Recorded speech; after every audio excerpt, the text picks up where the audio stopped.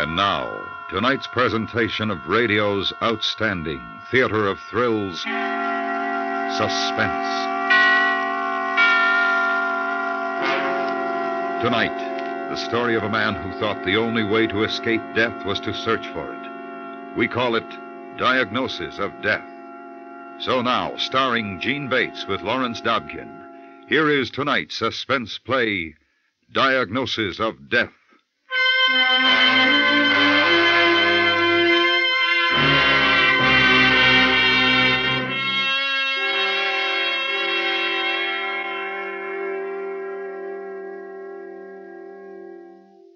Come in, Martha, come in. I hope you don't mind my dropping in without an appointment. No, of course not. Sit down. Oh, thank you. Your nurse said Simon had already left. I suppose he'd call this snooping, but I think I have a right to know. Martha, I'm glad you dropped in. I tried to call you at home just a few minutes ago. Well, then it is serious? Well, right now, I'm not speaking about Simon's health. A rather unfortunate thing has happened. Well, not an accident. In a sense. Now, I'm not even sure that anything is wrong. But if there is, I'm going to need your help. Well, of course, but what are you talking about? Let me start at the beginning. Simon had a 1 o'clock appointment here with me. I was to give him a final report on all the tests we've run on his condition. Yes, I know that. He wouldn't tell me much about it. I knew he was worried, of course, but he's such a hypochondriac. Yes, he was very worried. So was I. Oh, I didn't realize. Well, just over an hour ago, he arrived for that 1 o'clock appointment. Now, I happened to be upstairs in consultation with another doctor, and Simon was in the waiting room. Miss Herman says he was very nervous, naturally. Oh, yes, but... Well, he was there in the waiting room when I phoned down to ask Miss Herman to read me a lab report that had just come in. This was a report on another patient, not on Simon. Yes. And Miss Herman should have checked the door to the waiting room, but she thought it was closed. Evidently, it had swung open again. Simon must have heard everything she said over the telephone. But what... He heard her tell me that he was here for his appointment, and then immediately after he heard her read the report. And he would have no way of knowing that it wasn't his. He must have thought it was. But what are you... Well, I'll read you the last sentence of the diagnosis that he overheard. Oh, here. The patient's condition is definitely malignant, in a stage too far advanced for successful surgery. Fatal results are indicated in from 1 to 3 months. Oh, Jim. Then when Miss Herman finished and looked out, Simon was just leaving the waiting room. She called to him, but he wouldn't answer. He hasn't been back. Now, I've tried calling his office, your home, but no luck. Oh, poor Simon. He must be miserable. Poor dear, he's such a pessimist anyway, always ready to believe the worst. Now, if what I believe is true, he's in an extremely emotional state right now, Martha. Oh, yes, it's just like him, jumping to conclusions, getting all upset when all he had to do was wait to see you. Well, his report wasn't like that, was it? Oh, no, he's not seriously ill, nothing like that. Nothing can't be set right with a few weeks of treatment. Martha, Simon left here believing that he was going to die. A slow and pretty painful death. Well, we've got to tell him it was a mistake. Martha, I don't think you understand yet just how serious this might be. Well, what do you mean? You don't think Simon would do anything like that? I think anybody faced with that situation might. I think we've got to find him, Martha, as quickly as possible.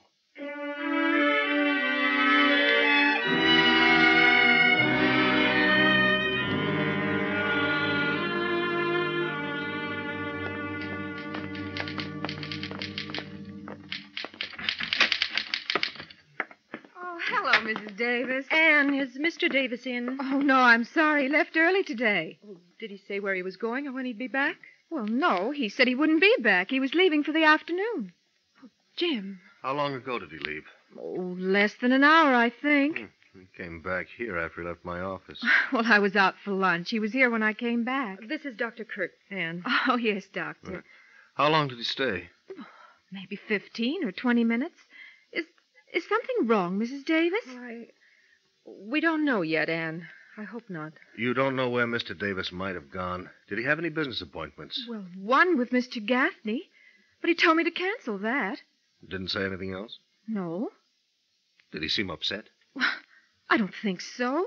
A little preoccupied, perhaps. A little quieter than usual, but... Well, just what did he do while he was here? I don't know. He was alone in his office. Oh. May I look in there? It's just possible. Oh, of course, Doctor. This way. Thank you.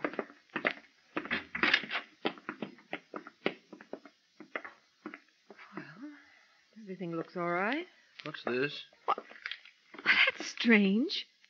It's addressed to me. Open it, please. It's a check for $250. Oh, I don't understand. Well, there's a note, too. Would you read it, please? Miss Summers, thank you for your excellent services. I regret I will no longer need them.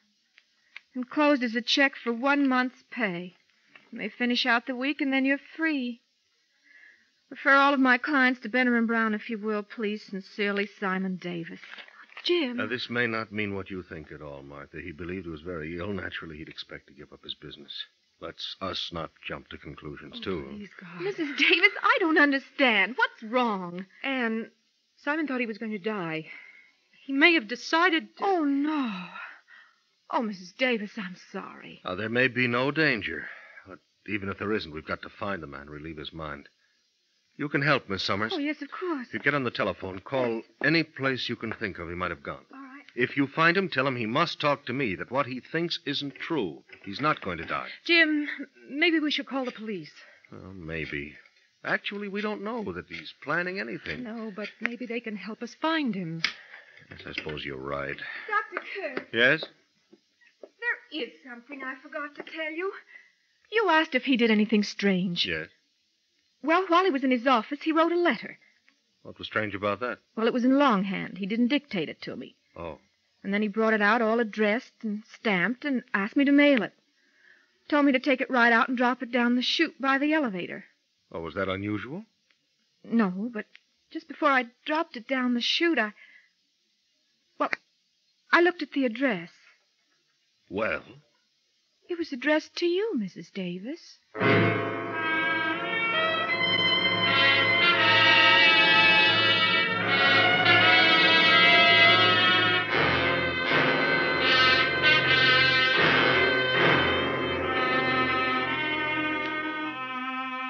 You are listening to Diagnosis of Death, tonight's presentation in radio's outstanding theater of thrills, Suspense.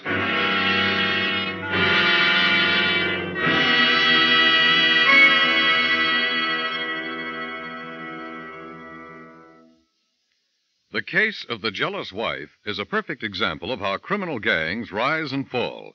A series of supermarket holdups in Chicago went on unchecked until a woman scorned helped local police turn the tables and nail the mob. Full details this Saturday night on CBS Radio's Gangbusters.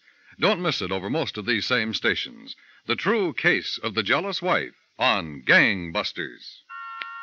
And now we bring back to our Hollywood soundstage Gene Bates with Lawrence Dobkin, starring in tonight's production of Diagnosis of Death, a tale well calculated to keep you in suspense.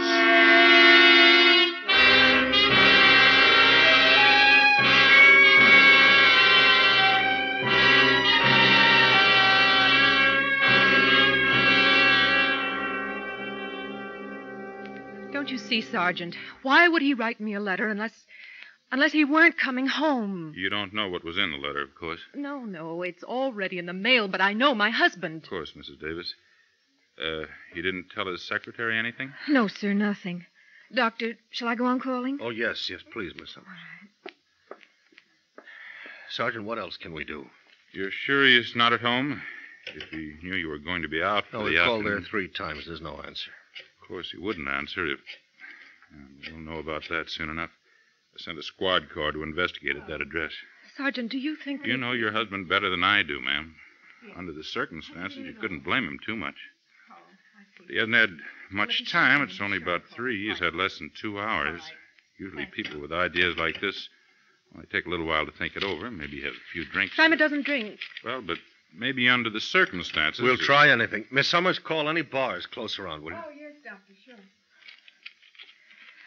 Officer, can't we do something? Mrs. Davis, we're doing all we can. We've checked the emergency hospital. Every squad car in the area has been alerted. They're searching for a man of his description. We're checking bridges, railroad yards, tall buildings. We're checking the house. I know, but we just can't sit here. Maybe if we'd go out looking. Sergeant, maybe he's just walking down some street or sitting in the park. Just sitting. Yeah, I know how you feel, ma'am, but it's not very likely we'd find him unless we have some idea of where he might have gone. That's it exactly, Martha. Where would we go? Where would he go? I don't know. If he were really decided on suicide, he'd have to go somewhere or get something to accomplish the purpose. Yeah, still, there are lots of ways. Just stepping out in front of a truck. Oh, no. I'm sorry, Mrs. Davis. Martha, maybe you'd go into the inner office, huh? Lie down, rest a little while. No, I'm all right. I want to help. All right. Sergeant, Mr. Davis isn't the kind of man for the violent ways. Something more... You mean like poison? Sleeping pills? Yes, that would be more likely. You have anything like that at home, Mrs. Davis? No, he never took sleeping pills. He never even wanted them in the house, even when he was in pain. Well, if he regarded them as too lethal to keep in the house, he might have thought of them. But he couldn't get them without a prescription. Well, maybe he could. Where he was known. He might have tried. And if we could just pick up his trail someplace. Yeah. But where would he try? There's a drugstore right downstairs in this building. They must know him. All right, it's worth a chance.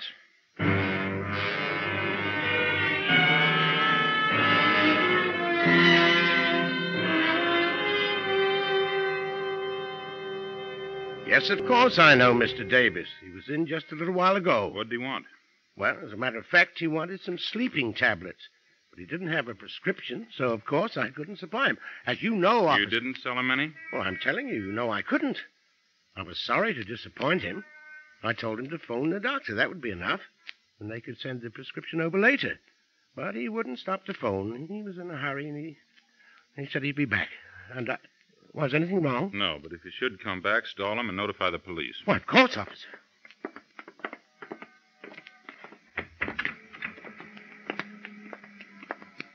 That's my car at the curb. I'm going to check in on the radio. All right, Sergeant. I'm afraid, Jim. I'm afraid. Martha, we don't know anything for sure. But we do know. Now we do know. He does intend... Maybe not. Maybe not. He might have wanted the pills because of pain. He was having some pain. But he... Anyway, he didn't get them, Martha. And he's not likely to. But there are other things. Well, yes. But we're not sure yet. There's no use imagining things. We've got to keep calm, Martha, and just try to find him. Yes, I know. Thanks, Jim, for being here. I don't know what I'd done if... Oh, it was my fault. My office's fault. Never forgive Mrs. myself. Davis, was your car at home in the garage? Yes, Sergeant. Mr. Davis wasn't driving it then, huh? No, he always took the bus to work because of the parking problem. I do, too. We only use the car at night or on weekends. And finding it there doesn't mean anything. He's not at home, Mrs. Davis. They checked the house, talked to the neighbors. But inside? No, they're sure he hasn't been home this afternoon. Well, that leaves us right back where we started. Yeah. Does he own a gun? No, oh, no. He's always been afraid of guns. Well, it's still a possibility. There are 3 pawn shops in this neighborhood. We might as well check them.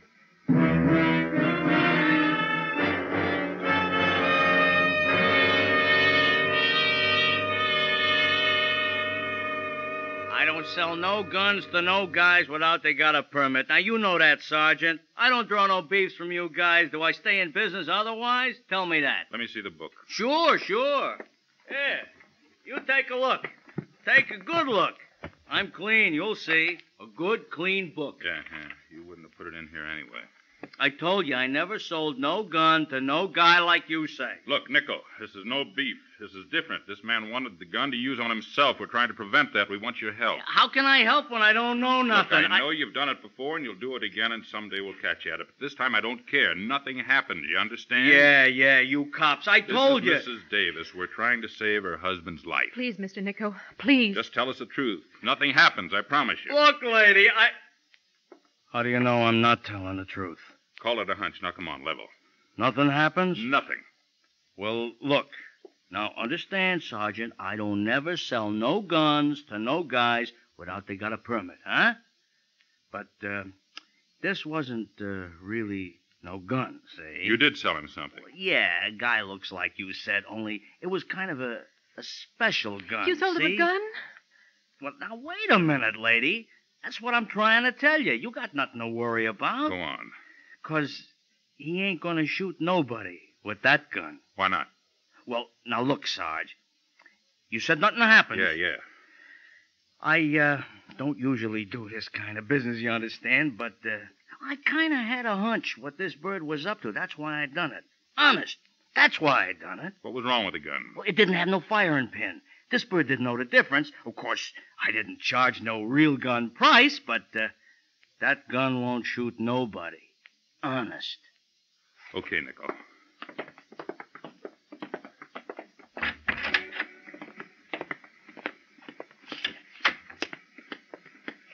What do we do now, Sergeant? Well, we might as well cruise around a little. One thing, we're only a few minutes behind him now. Nico said he was in a little after 3, about a half hour ago. Can't have gone far. All right. Mrs. Davis? Martha, get in. Don't you see, Jim? It means he really had decided. Yes, but he won't succeed, Martha, not with that gun. No, but if he really wanted to... Oh, Simon. Martha, come on. We'll find him somehow. Yeah. Get in, Mrs. Davis. All right.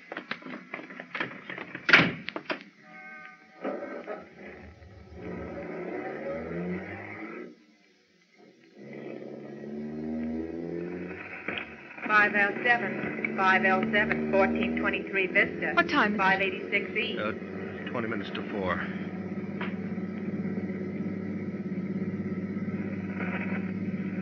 Six L10, 916 West 21st, 484 I have a feeling report. we've got to find him quickly. I don't know why. Martha, just keep calm. There's no use torturing yourself by imagining things. 1814, Jefferson Park, West Side, Georgia Street entrance, man with the gun. Wait a minute. What? This is 1LY10. I'll take that call to Jefferson Park. 1LY10, Roger. 1814, cancel your call to Jefferson Park. 1LY10 will handle. Jefferson Park. Do you think that... I don't know. We'll see.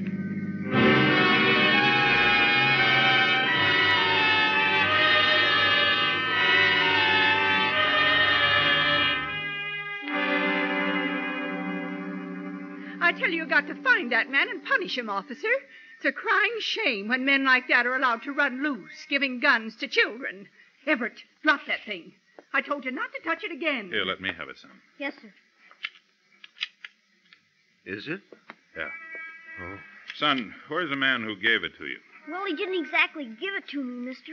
He dropped it in the trash can over there. But he didn't want it anymore, honest. It wasn't stealing. I know, son, but where's the man now? Well, he got on the bus over there at the corner. Going which way? That way? How long ago? Well, about 10 minutes. 10 minutes. Oh, Simon. All right, come on, we'll get him. Mister, What, son? I know why he didn't want the gun. It don't work. Everett, you tried it. You tried to shoot it. You The wait bus. till your father hears It's about our this. bus. He's taking the bus home. It also ends up out at the lake. The lake. We should be able to beat the bus there if we hurry.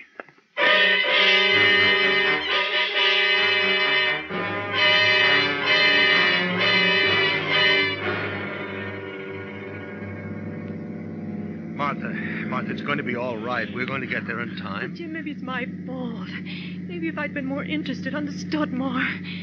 Maybe I've been selfish. You must not blame yourself, Martha. Well, why at a time like this?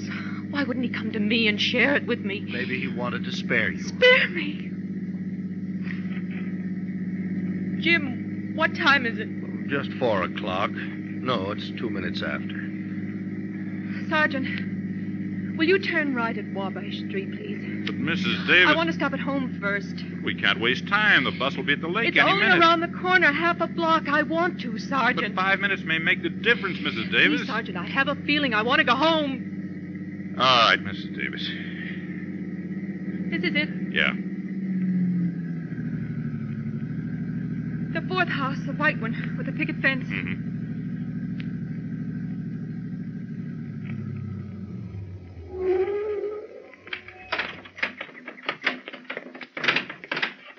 Everything looks peaceful enough. We'll go inside and look just to make sure. Hurry, hurry.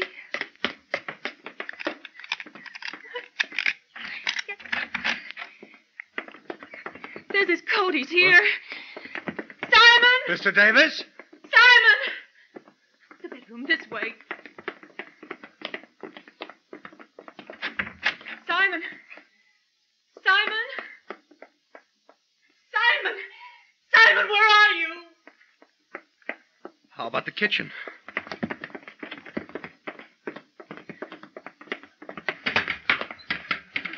Oh. Are there any other rooms? No. His coat. He was wearing that coat. And he wouldn't go out again without it. Not in this cold. Hey, wait. Where's the back door? That way. Oh, yes, hurry. The garage. Motor is running. Come on. That's exhaust smoke. Come on. Yeah.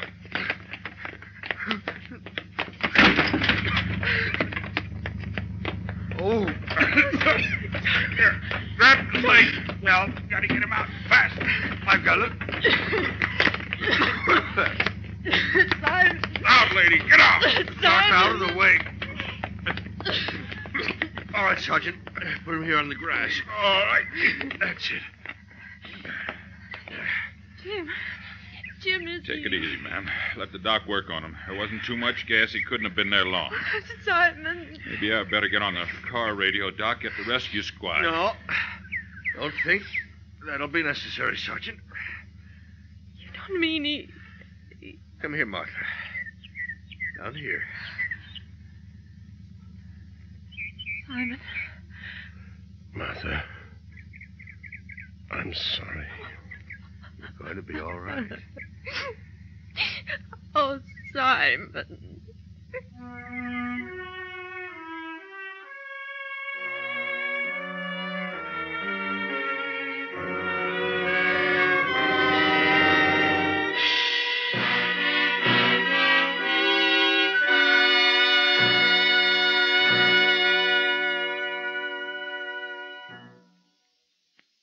Suspense, in which Jean Bates, with Lawrence Dobkin, starred in Diagnosis of Death by John Dunkel. Next week, the story of a man who makes his escape from the most dreaded prison in the world. We call it The Man with the Steel Teeth. That's next week on Suspense.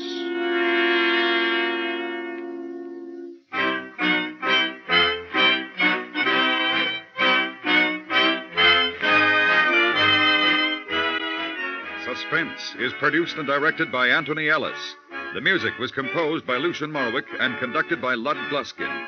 Featured in the cast were Jerry Hausner, Barney Phillips, Charlie Lung, Trude Marsden, Richard Beals, and Helen Cleve. Charles Boyer stars as Alphonse Bertillon, famous French detective who proved crime could be solved in the laboratory Sunday night on the Radio Hall of Fame. Bertillon proves the unidentifiable can be identified by revolutionary new means, or at least means revolutionary at the time. CBS Radio presents the Radio Hall of Fame, starring Charles Boyer, Sunday night on most of these stations. You enjoy City Hospital every Saturday in the daytime on the CBS Radio Network.